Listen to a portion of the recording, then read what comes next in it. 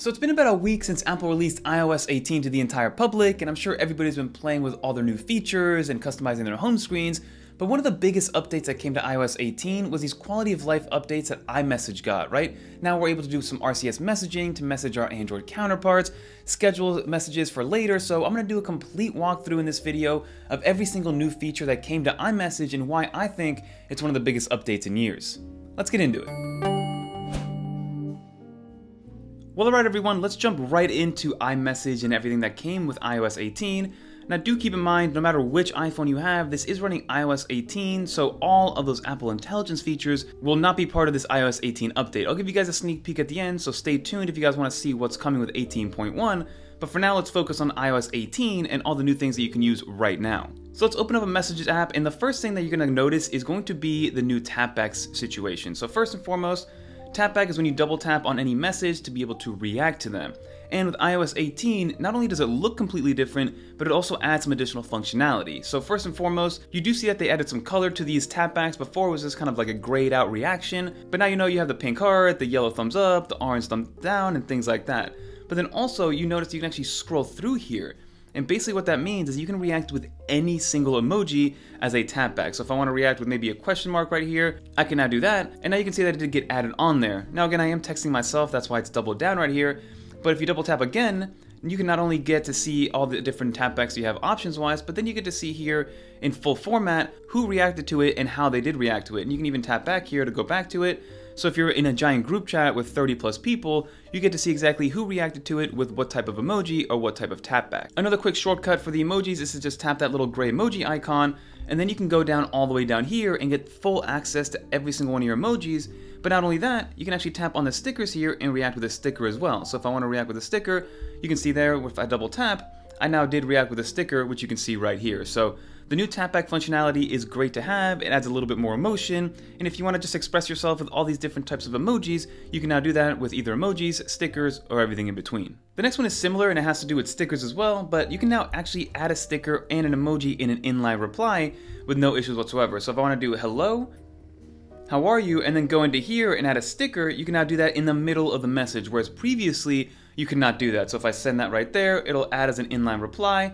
I can see that it's happening, and you can see that there is a sticker right there as well. Again, do take into account that I am texting myself, that's why it's doubling up, but the idea is fully there. This next one is actually huge, and it's not something that I even knew that I wanted until it was actually out, and that's going to be multilingual keyboard support. Now, this is for all the people that have friends that speak multiple languages, and for my specific use case, is being able to text my mom, because my mom does speak to me in Spanish, and I reply to her in English, both when we are texting as well as when we are speaking in person. But now you can actually do a multilingual keyboard, so if you want to type out half in Spanish and half in English or any other languages, you can now do that. So if you go down into your general, go into your keyboard, go into keyboards right here, add a new keyboard. We're gonna look for Spanish, and then you can either add a new keyboard or add to the English keyboard, meaning that it's gonna be all in one keyboard. We'll press done. If you go back to our messages, you'll type in Spanish, hola, how are you? And it won't try to autocorrect because it knows that I'm speaking in both English and Spanish. So I love this new feature, and this is going to be great for people that speak, something like a Spanglish or like to speak bilingually to different people in your family or with other friends as well. Some other cool quality of life updates that iMessage has got is going to be text effects and text formatting. So believe it or not, before iOS 18, you could actually not format your text at all. But now you can if you go into text effects. First that you see here is going to be all that formatting tools. So you have your bold, your italic, your underline, and even your strike through. So you can send that as is. We'll send it like that. And you can see even down here, when it does bring up the text in Spanish and English, which is that bilingual keyboard that I mentioned earlier, or the multilingual keyboard, to give you an idea of what that looks like. And another little telltale sign that you know you're using a multilingual keyboard is if you zoom in to the spacebar, it'll have an EN and an ES for English and Espanol. And it will also abbreviate other languages down on your keyboard right there, so you know what type of keyboard you're using. But now let's go back to the text formatting like I mentioned. As you can see, now you can bold, italicize, underline, and strike through anything that you want or anything that you highlight. But it doesn't stop there. You also get text effects, and they're brought up in one of two ways. So if you type out something that looks like it's going to have some sort of maybe exclamation, you can see that it gets auto-suggested as a bloom. So if I type on here, it's going to bloom it, we'll send it through, and then you'll see that it does come in as a text effect for the other person, which is nice to see. But then another way to access it is if I type in hello again, and then we go over here,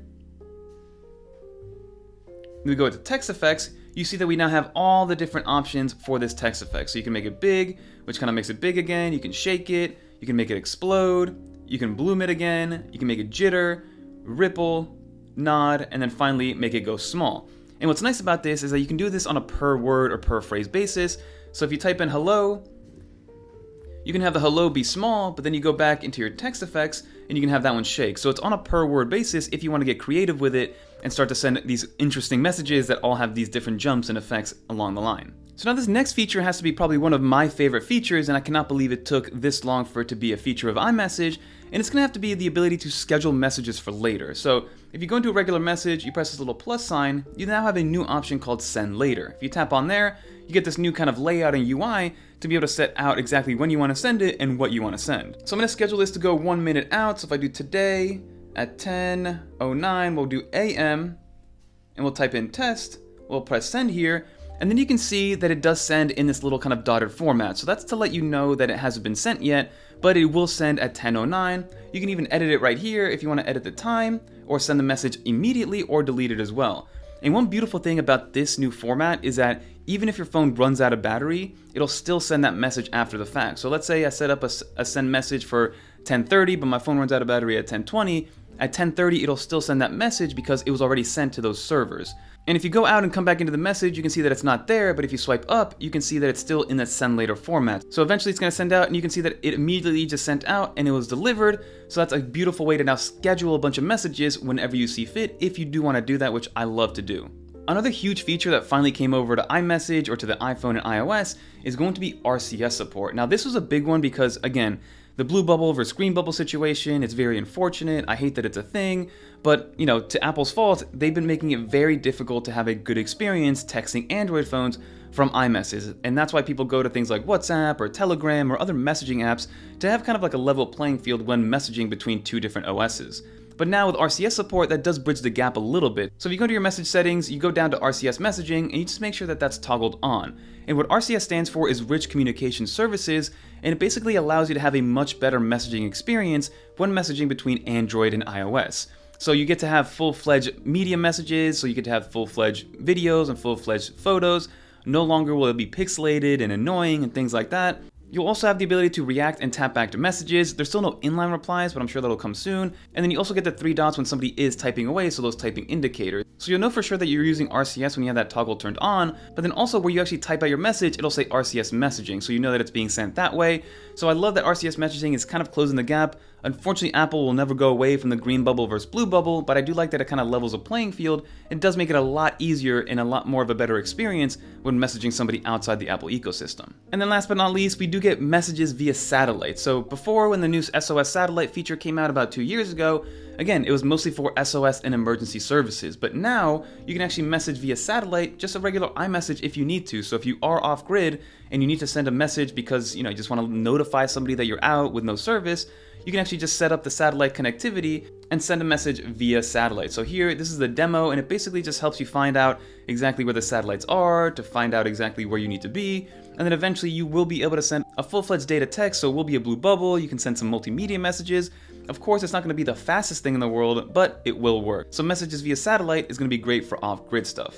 And now again, like I mentioned, I do want to bring up a small amount of the new Apple Intelligence features that are coming out. So for instance, you do have the ability to have writing tools. So if I type in hello, you can kind of select all, go to your writing tools, and then you get all these different writing tools to be able to summarize or proofread or rewrite these things. So again, this will all come with 18.1 if you have an iPhone that does support it, which will be the 15 Pro and Pro Max, and then anything newer than that. And then another cool one that'll be coming out is going to be the summarization notifications. So being able to summarize a bunch of text messages. So if you're in a big, huge group chat, you get a nice little 1 or 2 line summary letting you know what those 30 messages were. But enough about 18.1, let's finish up this video. So that will just about do it for this video, everybody. Like you saw, there's a bunch of standout features for the new iMessage, from RCS support to multilingual keyboards and everything in between. So I'm just excited that Apple continues to evolve iMessage to be kind of your all-encompassing messaging platform and not just a text message alternative. But let me know in the comment down below what you think of these updates. Are you already using them? What's your favorite one? What's one update that maybe still hasn't come out yet that you really want out of iMessage specifically? Let me know in the comment down below. But if you did make it to the end, leave a little dolphin in the comments down below so I know you made it to the end. And if you want to watch more videos like this one, YouTube thinks you're gonna like this video right here, and I think you're gonna like this video down here. But until next time, I'm Fernando, and I'm out of here, everybody. Peace. We got some more content coming, so definitely stay subscribed. Also consider becoming a channel member. You get some awesome perks.